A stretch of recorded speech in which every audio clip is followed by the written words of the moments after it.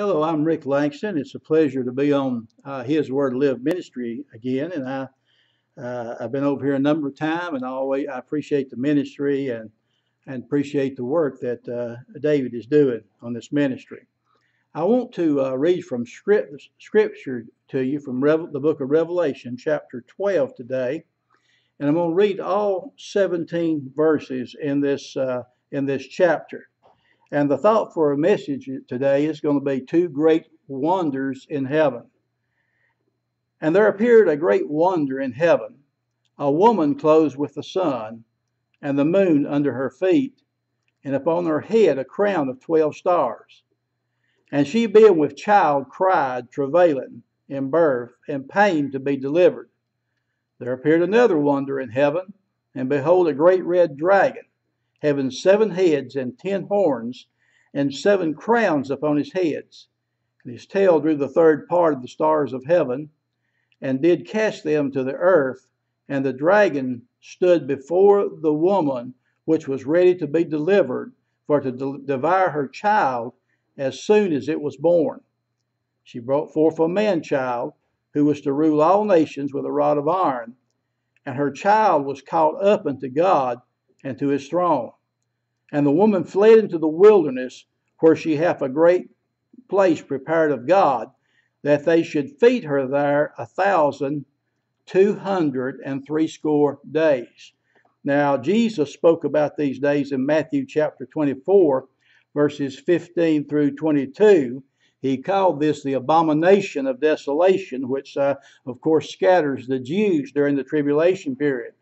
And there was war in heaven. Michael and his angels fought against the dragon, and the dragon fought and his angels, and prevailed not. Neither was their place found any more in heaven. The great dragon was cast out, that old serpent called the devil, and Satan, which deceived the whole world. He was cast out into the earth, and his angels were cast out with him.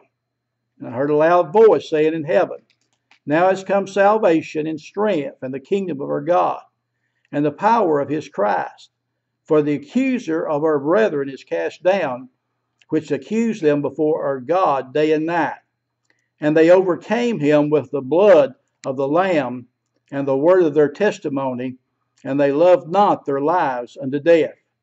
Therefore rejoice, ye heavens, and ye that dwell in them. Woe to the inhabitants of the earth and of the sea, for the devil is come down unto you having great wrath, because he knoweth that he hath but a short time. When the dragon saw that he was cast in the earth, he persecuted the woman which brought forth the man-child. And to the woman were given 2 wings of a great eagle, that she might fly into the wilderness, unto her place, where she is nourished for a time and times and half a time from the face of the serpent.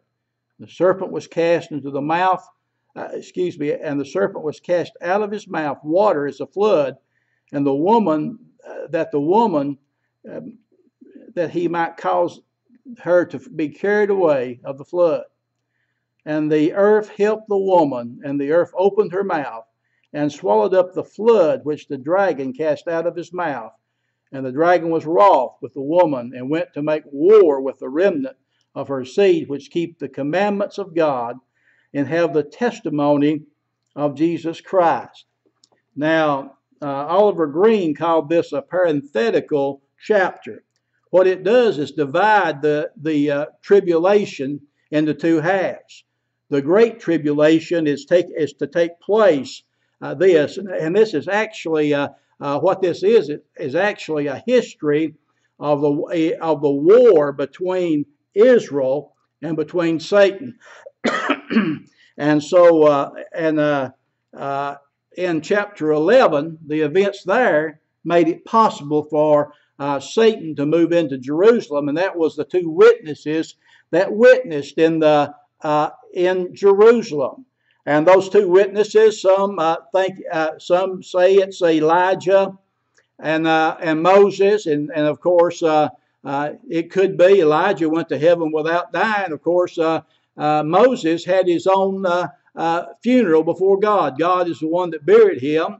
And of course, on the Mount of Transfiguration, Elijah and Moses appeared appeared with Jesus, and James and John and Peter were there to witness the transfiguration. So they were there with him. And so now in chapter 11, these two witnesses are put to death that troubled the world, troubled Jerusalem. And of course, when they were put to death, there was a great party. And people sent presents to one another because of them, because they prophesied these years. Anybody that opposed them or tried to harm them were put to death by the powers that God had given them. But now they were gone. They sent presents to one another. But after 4.5 days, they stood up on their feet again. And then it caused great fear, and they ascended into heaven. And there says there was a great earthquake when this happened. Now we see this first wonder in heaven. The first wonder is a woman clothed with the sun. It says the moon is under her feet. On her head is a crown of 12 stars. And she's with child, giving birth with pain. Now, this woman, of course, represents Joseph's vision that he had in Genesis chapter 37, verses 9 through 11. Remember, he saw the sun and the moon and the stars. They all bowed down to him. And Jacob himself interpreted this as being him and his wife and Joseph's brothers. And so that was interpreted. And of course, that represents the nation of Israel. Jacob, his name was changed to Israel, and out of his 12 children became the nation of Israel. So this woman clothed with the sun, let's remember that this is Israel. And then, of course, it says she's with child, giving birth with pain, of course, the child is Christ. Christ is the child, and remember, the persecuted started even before he was born. They had to flee into Egypt. Now there's another wonder in heaven that John sees, and it's a great red dragon. And of course, we recognize that right away as being Satan. And notice it says having 7 heads and 10 horns. The 7 heads represent the 7 hills that Rome is built upon. And then, of course, the 10 horns are the nations that will unite to bring him to power during the tribulation period. It said, and 7 crowns upon his head. Now, his tail draws the 3rd part of the stars of heaven. Now, the stars of heaven are the angels. And Satan, he was the first to sin. It wasn't Adam. He sinned in heaven. He rebelled against God. He wanted to be like God. He wanted to be worshipped like God. He wanted to sit on the throne in his glory. So he rebelled against God, and he drew 1/3 of the angels of heaven with him. They rebelled against God with him. Now his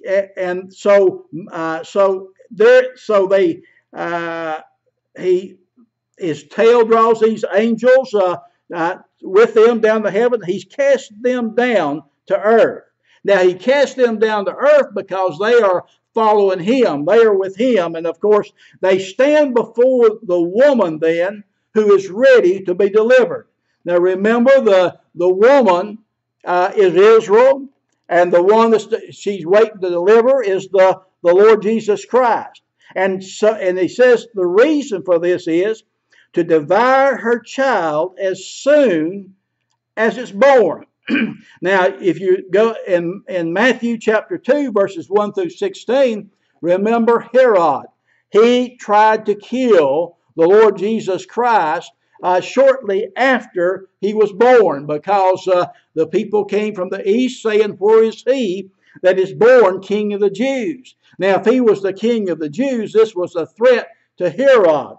And of course, a threat to Rome. He probably didn't care as much about the threat to Rome as it did to his reign there in Israel. So the woman brings forth a man-child, and it says he was to rule all nations with a rod of iron.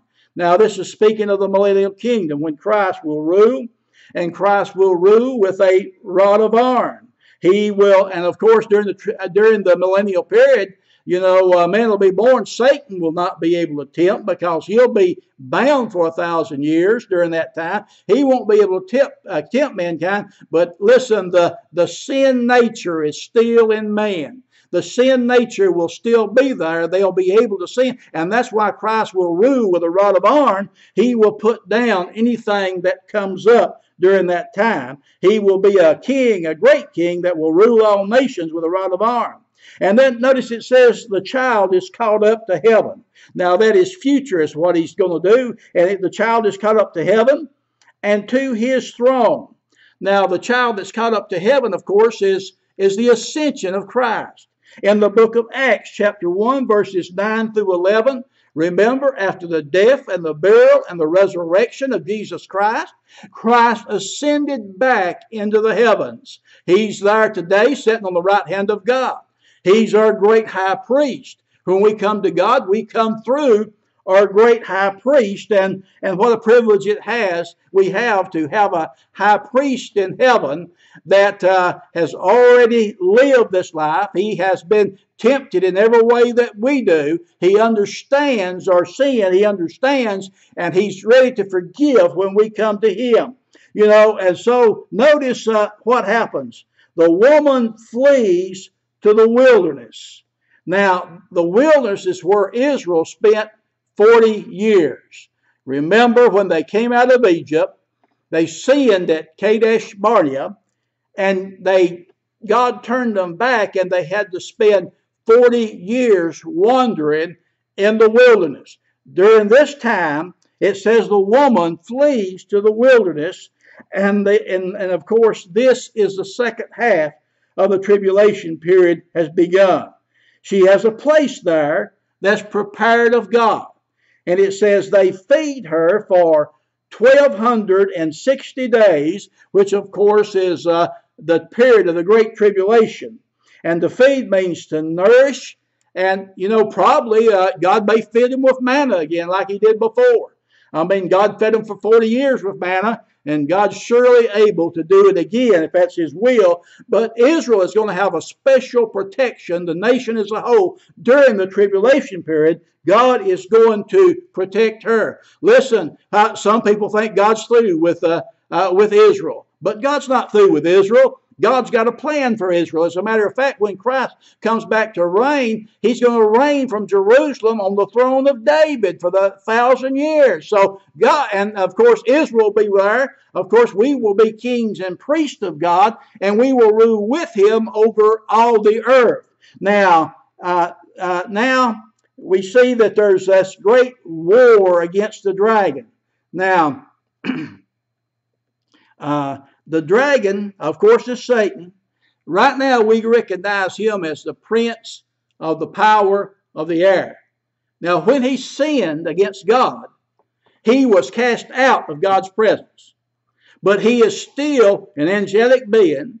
He can only come in God's presence by permission, as he did in the book of Job.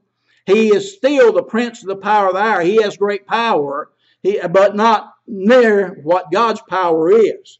Now, he's cast out of God's presence right now. In the middle of the tribulation period, he's going to be cast out of the heavens itself. He's not going to be able to go back into the heavens like he does now, but he will have to set up him a place here on earth. At the end of the tribulation period, he will be cast into the bottomless pit.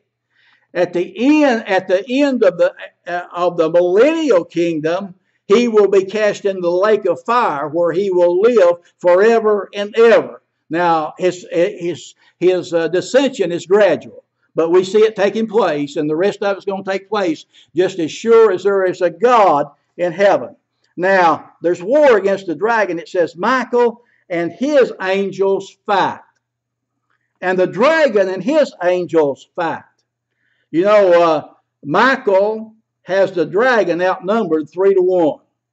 And those angels have never sinned against God. And those angels have great power.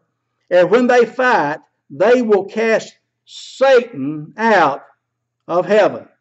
He says the dragon and his angels fight. but they did not prevail. Neither was there a place in heaven for the dragon and his angels. The great deceiver, it says, and his angels are cast out into the earth. You know, Isaiah chapter 14 talks about, in verses 13 through 17, talks about Satan being cast down to the sides of the pits, and they that look upon him will look upon him daringly. Now, that has not already taken place. Some folks think it's already took place, but it will happen when God cast him in the bottom of the pit, or the angel of the Lord does, and then in the lake of fire. They will look narrowly on him because his great power will be diminished greatly. He shall be brought down. Now, this prophecy is to Babylon. Most everybody recognizes that prophecy is Satan being cast out of heaven, but the actual prophecy is to Babylon. But in the Old Testament, we see that prophecy may have a may be for nearby or close by, and it may be for the end time. And many times prophecy reaches on past that, and this prophecy passes that, and it passes under the end time. Now, the great dragon is cast out in the earth. Probably, of course, this starts the last half of the tribulation period. But now we hear a loud voice in heaven. God's going to finish things up. 3.5 years, he's going to finish things up. And he says, now is come salvation and strength and the kingdom of our God. I'm glad God's going to display his power. He's going to display his glory in the future. And we're going to see it.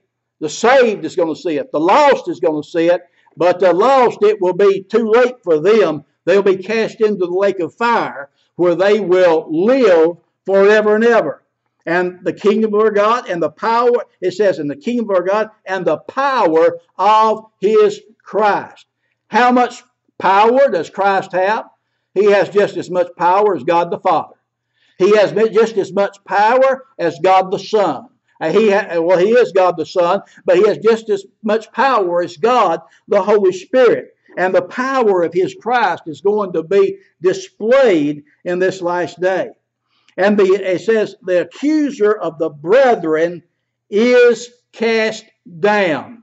Who's the accuser? It's Satan. It's Satan. I remember this story about Martin Luther, a great German reformer.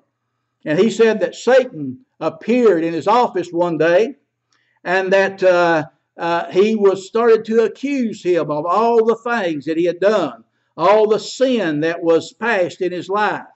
And he told Satan, he picked up his inkwell and told Satan, those things are under the blood, and he threw his inkwell at Satan. They say that inkwell stained that place for a long time. But I'm glad that if you're saved, your sins are under the blood. They're under the blood of Jesus Christ. Oh, what a powerful sin remover the blood of Christ is, because it will remove all the sin of all those that will come to him, and he will birth you into the kingdom of God. Now, he accused them before God day and night. Satan had a place in heaven, but right now, but it's coming to an end. Now, notice how they overcome Satan in that day. They overcome by the blood of the Lamb. They overcome by the blood of the Lamb. That's how we overcome. That's how people have overcome in the past, is by the blood of the Lamb. And that's how they'll overcome in the tribulation period, by the blood of the Lamb. Now, it says, by the blood of the Lamb and by the word of their testimony. These people had received the Lord Jesus Christ as their Savior, and that's how they overcome. And notice the third thing is they loved not their lives unto death. You know, the tribulation period is going to be a great time of persecution. There's going to be many believers that will die during that time. In chapter 7, there will be 144,000 Israelites sealed from every tribe of Israel, 12,000 from every tribe. And they will go into the world preaching the gospel of the kingdom. Notice I said gospel of the kingdom. Jesus preached the gospel of the kingdom. The disciples preached the gospel of the kingdom. Paul was probably the first to preach the gospel of the grace of God. Now, they preached the gospel of the kingdom in all the world, and there will be a great revival during that time. It'll be preached both to Jew, both to Gentile, whosoever will, it will be preached to them. And there will be a great reaping or a great harvest during the tribulation period. And they're pictured in the last part of chapter 7 of Revelation. In last part of chapter 7, you see those that are saved during the tribulation period. It's a great multitude that no man could number. And John asked the angel, said, where do these come from? The angel asked him where these come from. He said, well, I don't know. He said, these are those that have come out of great tribulation and have made their robes white in the blood of the Lamb. So it tells you where they come from. They come out of great tribulation. Many of them will die for the testimony of Jesus Christ. Many of them will suffer because you won't be able to buy and sell. And if you don't give allegiance to Satan, you could easily be put to death during that time. Now, or the Antichrist, excuse me. Now, it says, rejoice ye heavens and those who dwell in them. Rejoice ye heavens, but woe to the inhabitants of the earth. Woe to them, because for the devil has come down to you, it says, having great wrath. Can you imagine how angry Satan is going to be when he comes down to earth? His place in heaven has been lost, and you know who he's going to take it out on. He's going to take it out on God's people. Of course, the first he's going to try to take it out on will be Israel. He says, woe to the inhabitants of earth, for the devil has come down to you, having great wrath, knowing he has but a short time. A short time. In other words, 3.5 years is the short time that he has. Listen, are you saved today? Are you saved? If you're not, let me tell you, you don't want to go through the tribulation period. And of course, if the Lord was to come today and catch out the church, if you're not saved, you'd be left behind to go through this awful time. Now, notice the dragon's persecution of the woman. He sees that he's cast out of the earth. And he persecutes the woman, Israel. Now, the woman is given the wings of a great eagle, and she flies into the wilderness. In other words, that day has come when the great persecution of Israel takes place, the abomination of desolation, and they are fleeing to the wilderness. They're fleeing for their lives. You know, Christ said, if you're on the housetop, don't come down to get anything out of your house, but flee. He said, flee, and they flee into the wilderness. And she is protected there for 3.5 years, the great tribulation period. Now, many of them won't make it. As a matter of fact, Zechariah tells us that 2/3 of the people of Israel will die during the tribulation period. It'll be a time of great persecution against them, but as always, there's going to be a remnant that will be saved. Now, it says she flies into the wilderness, and the serpent persecutes the woman. The serpent opens his mouth and sends out a flood. Now, this flood is probably armies. Antichrist is going to have a great army. I mean, when you control the whole world, you can have a big army, can't you? People has, I think North Korea recently said they had a 1 million-man army. Well, the armies of that day will number a whole lot more. He will send armies against Israel, but God will somehow protect Israel for 3.5 years as the serpent persecutes them with floods. Now, it says God opens the earth, and the earth swallows up the flood. And we see that Israel during this time is protected of God. Not so much in the first half tribulation, but this last 3.5 years of the tribulation period, she is protected.